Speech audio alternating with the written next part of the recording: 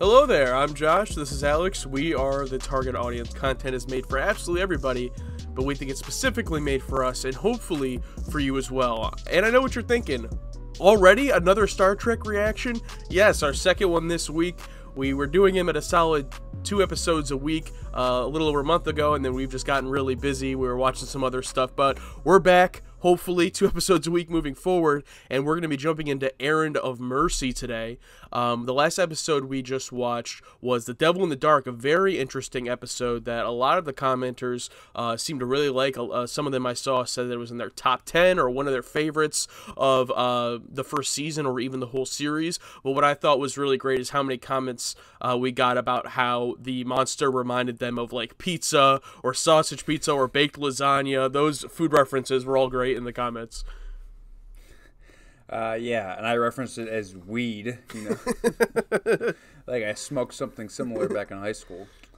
Yeah, and we really praised that episode, and it really was just like when people think of Star Trek, they think of an episode like that. Misunderstanding, use your words. Oh, this isn't what we thought it was. Let's be civil about this. And I'm so attached to these characters. I've become a bigger Star Trek fan than a Star Wars fan, and I've been a Star Wars fan all my life, and it'd be blasphemy to tell my 10-year-old self this of, you know, what's going to happen in the future. But this show, man, it's something else. It's great, and we're only have a few episodes left here in the season, but once we finish that, we're definitely going to continue, watch season 2 and 3, the movies, Next Generation, everything. So if it's your first time here and you're a big Star Trek fan, make sure to subscribe to the channel. We are within 100 subscribers of the time of recording this, of our subscriber goal of 2,000. When we hit that, we're going to let you guys, the subscribers, choose a movie for us to react to. We've been putting the list together from your guys' comments and recommendations. A poll would be posted once we hit 2,000, and we will react to a film that you guys decide. So really excited for that, and really excited to watch the last few episodes of season 1 of this show. So we're going to get started. Hey, woo! Sulu! I knew it! I knew he'd be back eventually. Negotiations with the Klingon Empire are on the verge of breaking down. Klingons, I've heard that before. I've heard that before, too. There's a character in TNG I know named Worf that's a Klingon. The automatic deflector screen just popped on. Body approaching. Configuration, Mr. Sulu. Been a while since we had one of those. That's the most vibrations I've ever seen from that. Only drifting debris. We got him. All hands, maintain general alert. Oh, wow. Imagine you go to, like, attack the Enterprise and they just blow the shit out of you. No chance. Quick, fire! Oh, fuck, we're dead.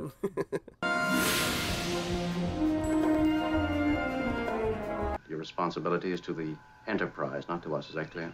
Perfectly, sir. Back to the conversation last week, how he always puts his ship and people first. Like, hey, leave us. You get the ship out of here. On the location here. There's some green goats. Oh, yeah. This looks like the set where they were in that town where everything was being bombed. This is my first officer, Mr. Spock. You're most welcome, my friend.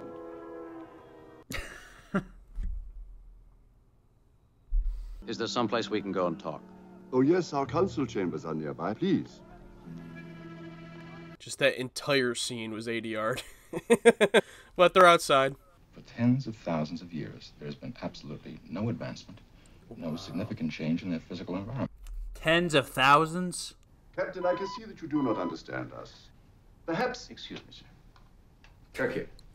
A large number of Klingon vessels have just arrived. You're opening fire. Sulu in the captain's chair. Contact the fleet. Return if the odds are more equal. Kirk out. Several hundred men have appeared near the Citadel. How does he know that? They're clearly much more advanced than even the Federation. Captain, our phasers are gone. Did you take them? Yes, Captain, I took them. I like their outfits. Were you armed, you might be tempted to use violence, and that we cannot permit. Spock always has a hood or a scarf. He's always got to look the most fashionable. Oh, is this them? Were you... Oh, he is Barona, one of our leading citizens. And he has no tongue? I have a tongue. Where is your smile? Now what? The stupid, idiotic smile everyone else seems to be wearing. Damn, dude. This guy's intense. You are now subjects of the Klingon Empire.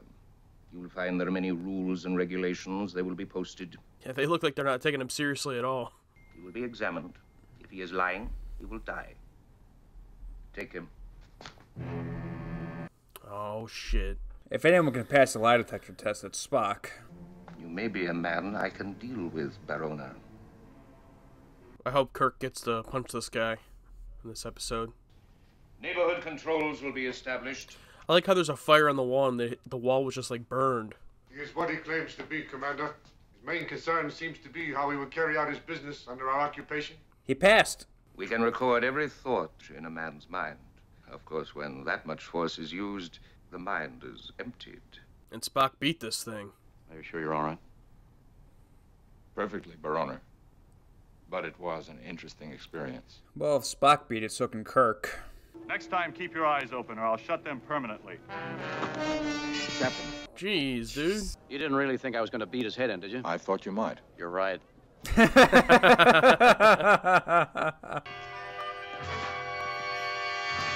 That's a nice touch how they had like the Klingon rules just posted like on the walls so people would see them.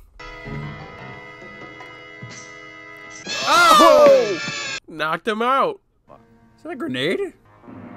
6, 5, 4. Jeez. Oh, wow. God damn. Satisfactory display. Of course we blew it up. Deliberately. Great cut. Fight and protect the ones you love. Speak of courage, Jetson. Does courage mean so little? They're being recorded. Yeah, I think the Organians clearly like have this under control. It'll be explained, I'm sure, eventually, but they do not seem worried at all. There's no need to use your machine on him, Commander. I can tell you his name. It is Captain James T. Kirk. L1. Damn it. Captain of the USS Enterprise. He knows.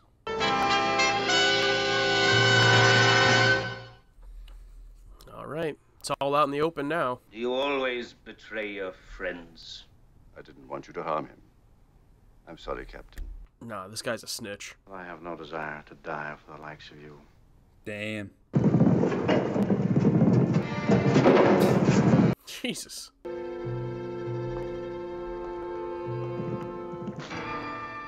Oh, there you are, gentlemen. Oh, he must have just taken care of the guards. You expect us to trust you now? Is there really a choice, Captain? 200 Organians have just been killed. What? 200 of them. They do not care. They are not worried. Is this a representation of the Supreme Court not giving a fuck about us? We don't care. We have lifetime appointments. Seems it's up to you and me. It would appear so, Captain.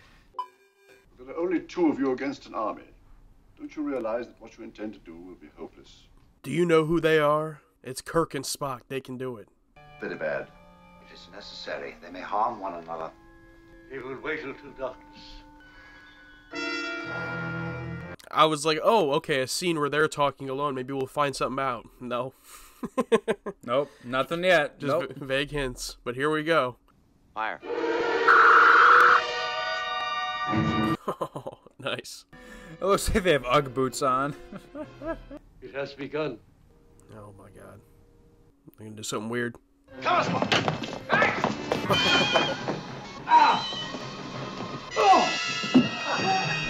Oh, whoa! Just a quick cut to the Enterprise there. What just happened? It's the old people, man. They're doing something. We have put a stop to your violence. You? The same conditions exist on both the Starfleets. Wow. Our power's gone. Our phaser banks are dead. Stand by, Sulu. My fleet is helpless. You didn't hear me talk to mine, but they said the same thing. I'm going to put a stop to this insane war. You're what? You're talking nonsense. What happens in space is not your business. It's like, you motherfuckers came to my planet. I can do whatever the fuck I want. Like, Yeah. fuck you. Oh, eventually you will have peace. But only after millions of people have died. True. In the future, you and the Klingons will become fast friends. You will work together. Never. Oh, they know the future now too? Worf, who's a Klingon, becomes a member of the Enterprise. That's crazy. We were humanoid like yourselves, but we have developed beyond the need of physical bodies. Not another god. They're everywhere. Oh, here they go. That guy's great. Well, Commander, I guess that takes care of the war. A shame, Captain. It would have been glorious. And then they all just left. You and I have no reason to be embarrassed. We did, after all, beat the odds. If we didn't beat the odds, we didn't have a chance. The Organians raided the game. No Bones in the episode. That's rare. He's usually always in it. I think the episode was, the best thing about it was the introduction to the Klingon race. The leader of the Klingons, I don't know his name, but the actor I thought did a great job being very aggressive, very kind of over the top without getting too ridiculous. I thought he played his part really well. For me, probably the biggest, so that'd be the biggest positive. The biggest negative for me was probably that the Organians, to me, instantly came off as they didn't care about this at all, and to me it felt like they were going to be the solution to the problem immediately. So I never really bought into the stakes. As Kirk says at the end of the episode, they raided the game, so it didn't really matter what was going on. I knew at the end the Organians were just going to come in with a solution. It was made just a little bit too obvious to me, so that'd be the biggest negative for me. But I do think it was a good episode, and I do like the Klingons and the introduction to this race, similar to the Romulans, as this more aggressive, war-focused race. Yeah, they kind of reminded me of Khan and his group of people, and they seem to have like this Mongolian type of mentality, where they kind of even look like Mongolians, like Genghis Khan, just taking over everything. But yeah, with the Organians here, just not caring. I like the little moment of Kirk and the leader of the Klingons. They both turn to the leader of the Organians like, what do you mean? Like, these two races are fighting on their planets, and it's like they're upset, like that they're not into it. It's like, what do you mean? It's like motherfucker, you're on our planet. Like, why are you come on now. I thought that little moment of funny when the two enemies are kind of teaming up against the planet they're on. It's like, well, they're not really involved here. I got to be honest, I don't have much to say about this episode. There were a few really kind of long back and forths between the leader of the Klingons and Kirk that I thought were really good. Unfortunately, they were just, dialogue back and forth. So if a lot of it isn't in the reaction here, that's wise, because, we were just kind of listening to it and enjoying it. And I thought that was a good back and forth to see both of their perspectives. But yeah, this episode from a reaction standpoint, there really just wasn't much to react to, I guess.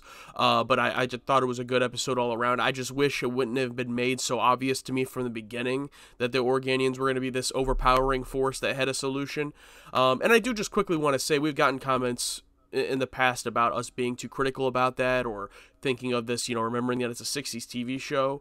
We do, and we understand that. Everything that we say in these end of the video recaps is all taken with a grain of salt of realizing the situation of the TV show.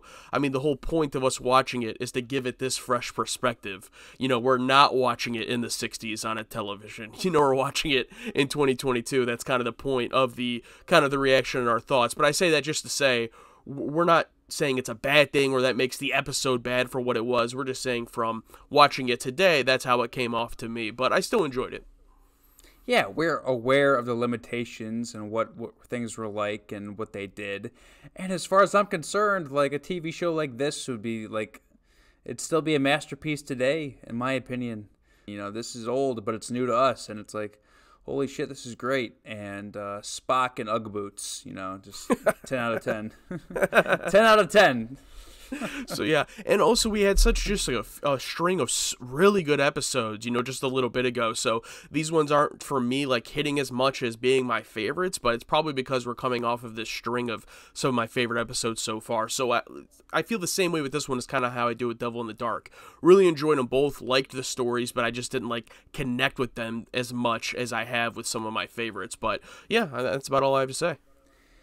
I just like how they're establishing these races, and just knowing what I know from Star Trek, just in kind of word of mouth, how these races are going to come back and future episodes or movies like Klingons and Khan. So it's kind of neat to see these introductions and knowing that they're going to be brought back later on.